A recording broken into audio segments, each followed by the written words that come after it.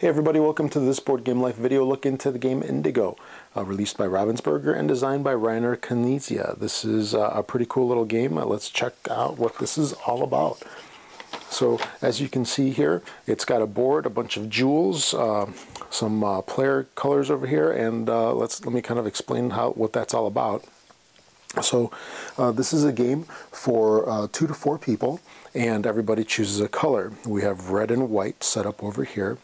Each of these sides is called a gateway that has 6 particular spots over here in the gateways. You can see denoted here by these arrows. And the arrows are pointing out. This is where jewels can exit into the player's gateway and score them points. There's 3 kinds of jewels. There's blue, green, and yellow. These jewels over here are worth 3 for the blue, 2 for the green, 1 for the yellow. And when you play with different amounts of players, if you look in the rule book for the game, it has a different distribution for how the colors get laid out in the gateways. As you can see here, for a 2-player game, it has equal distribution over here, alternating.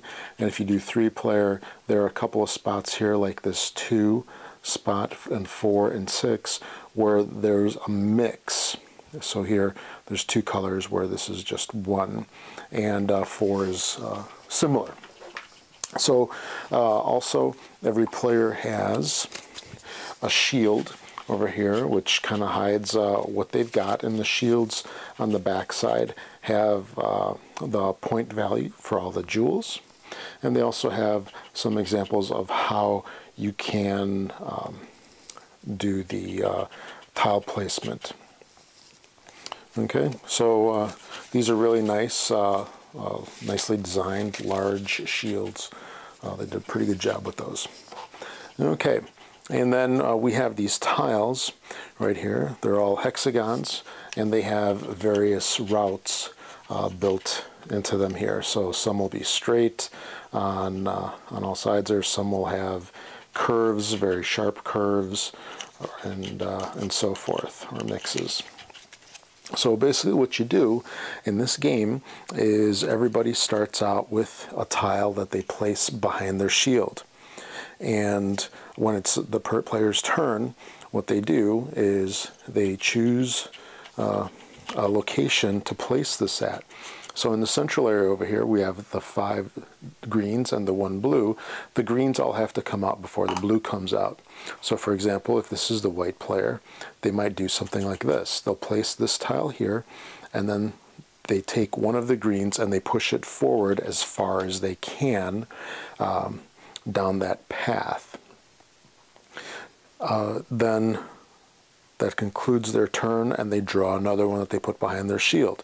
So let's say that that was white. Let's say the red player then goes. They might do something, let's say let's say they want to actually steal this one from that player. They'll actually maybe put it here and divert it over towards them, and then they take their tile.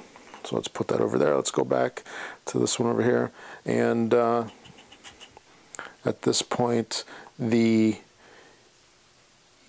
white player might choose to do something like this. So they can put this one over here, and now they'll try to take the yellow.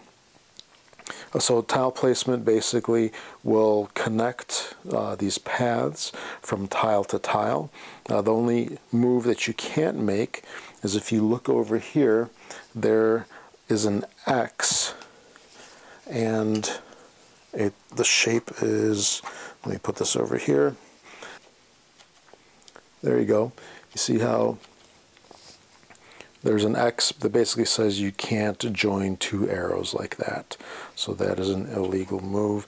Otherwise, everything else is pretty much open and available for you to do. So play continues in this fashion up until the players have gone through and removed all of the gems or the jewels off of the board, and they have scored them. So for example, over here this would be a score for white. They would take this jewel here, which is yellow, and it's worth 1 point. When you play in the 3 and 4 player games, you'll have some that are mixed like this. So this is a red and a white gateway. In this case, when one of the players moves this out, they score that particular jewel, and then the other person who owns that gateway as well, they will take one from the supply. So they score. Both players score equally in this fashion.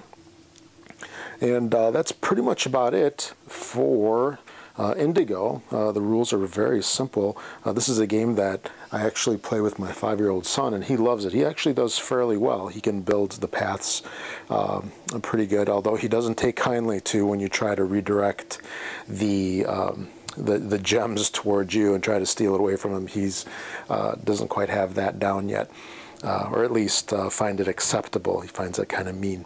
But otherwise, the game is pretty fun. It's a nice light family game. Definitely not a heavy game by any means.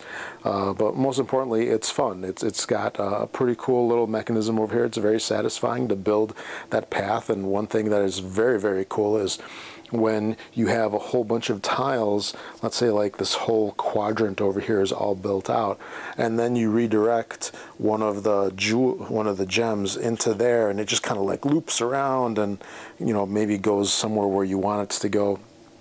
Or another cool move is if you were to kind of loop it around. I kind of like this too, where somebody's doing this here, and then you drop one of these guys and you redirect it out into your side, the opposite side. So it's got some fun mechanic to steal gems from people. But yeah, so that is Indigo. Highly recommended game for families. A lot of fun. Definitely a lot more fun than I was expecting. I definitely give it a thumbs up. And so this is a game that you might want to consider checking out. Again, that's Indigo by Ravensburger, designed by Dr. Knizia. Thanks for watching, everybody.